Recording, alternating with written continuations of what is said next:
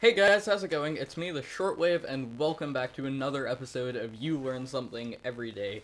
Now to start off, you might be wondering why I'm wearing this beautiful hat from, I believe, Texas, no, Death Valley.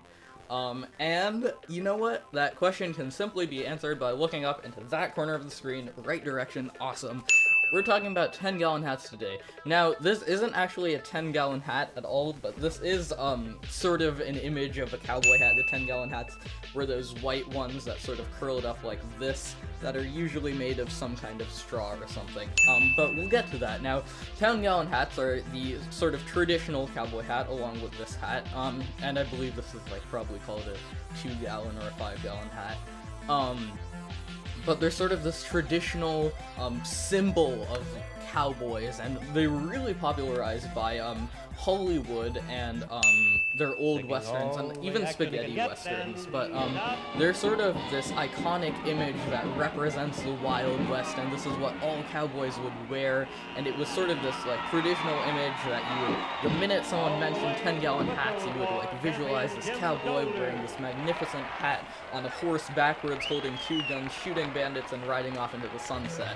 And you know what? That's what a lot of people still associate 10-gallon hats with, because they really are and have become a symbol of the Wild Wild West. In reality, however, and you know what, that's what this show is all about, spoiling reality, and your imaginations. In reality, cowboys did not wear 10-gallon hats, and we're going to be talking about that today.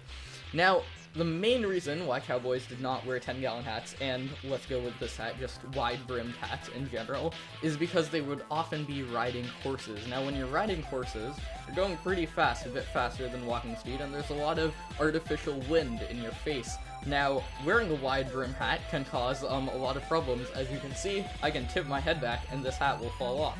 So, if you were to actually try and wear a hat like this while riding on a horse really fast, it would fly off immediately, making it extremely impractical for cowboys to actually wear it. However, since I'm not actively riding a horse, I'm gonna put it on because it's a pretty awesome hat. The hat, however, is useful for blocking the sun, which is something that a lot of people would have wanted to have in sort of the American South and Central America. Or North Central America, I guess, whatever that's called. The America-Mexico border, which is where, okay, moving on. Sorry, that was a weird tangent. So, let's get to the name of 10-gallon hats, because we've already established that they were impractical to wear for real cowboys. Now, the name actually does not refer to the idea that the hat itself can hold 10 gallons in its sort of head hole, or whatever those parts of hats are called. I have a hat collection, I don't know what those are called. Nor do 5-gallon, 2-gallon, half-gallon hats, etc. refer to how many gallons they actually hold inside their head, because as you can imagine, just picture a milk jug, okay, milk jug is right, it appears right here. We'll say a milk jug appeared right there. As you can imagine, milk jugs, those are pretty large, and like a 10-gallon hat is probably a bit smaller than like a milk jug, which is a gallon of milk. So obviously not 10 gallons, that would be like ridiculously large, although there was sort of this like myth and idea that like a 10-gallon hat could hold like 10 gallons and cowboys would just carry along water in their 10-gallon hats. That's stupid because the hats were woven, so it would just like fall through the hat and ruin it. So no, it does not refer in any way to the amount of air, water, or gas that can be held within the hat. However, it is and there are 2 things we're going to talk about, but it's both Spanish.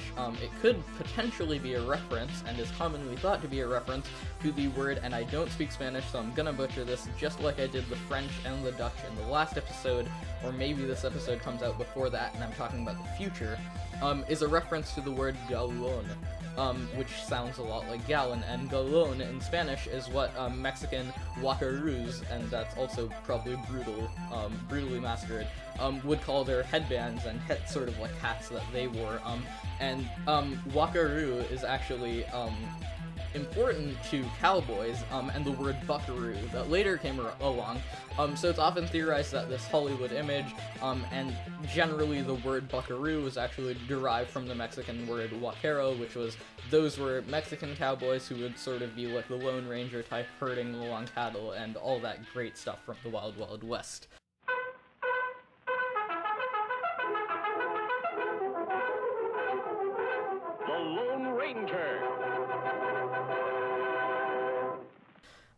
So yeah, origin of the word buckaroo. So you'll learn two things today, but moving on. So the Mexican Vaqueros would wear these headbands.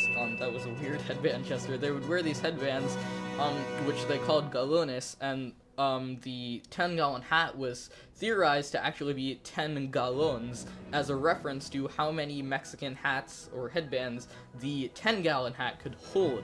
It could hold 10 of them, obviously, and subsequently smaller hats could hold so many. That's kind of a silly idea, but that's actually one of the most commonly thought origins of the word. Excuse me.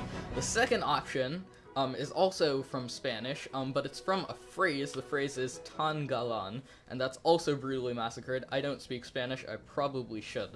And that was sort of, that phrase translates roughly to, like, handsome or very handsome or extremely gallant, one of the above. Probably extremely gallant sounds like, okay, sounds like they could be somewhere. So it's something along those lines, but basically means like gallant, handsome, sort of like strong, bold imagery. And it's thought that cowboys, when they came in contact with a lot of Mexican vaqueros or other bandits, banditos, I guess, they would hear this phrase, and the phrase was used to describe the cowboys who wore these hats, who looked extremely magnificent or handsome, and the tan galán, or whatever it is, got moved over in English to a sort of exactly what I'm doing, but like a phonetic massacre of the word into 10 gallon, as a reference to the hat. So it was sort of like, the hat became the word, the phrase that was extremely handsome, just like the cowboys who wore it. So those are your two choices for the origin of this word. Either, it is a reference to headbands that vaqueros wore, or it's a reference to, just a Spanish phrase. They're both Spanish, though, and they're both extremely likely. It's possible that both of these actually happen and sort of combined, meshed together into the word 10 gallon. Who knows? Thanks so much for dropping by on this episode of You Learn Something Every Day. I hope you really enjoyed it. I hope you enjoyed my hat. We're gonna have some really crazy episodes coming up, or maybe one really crazy episode coming up, I think, that might, spoilers, involve a ghost pepper.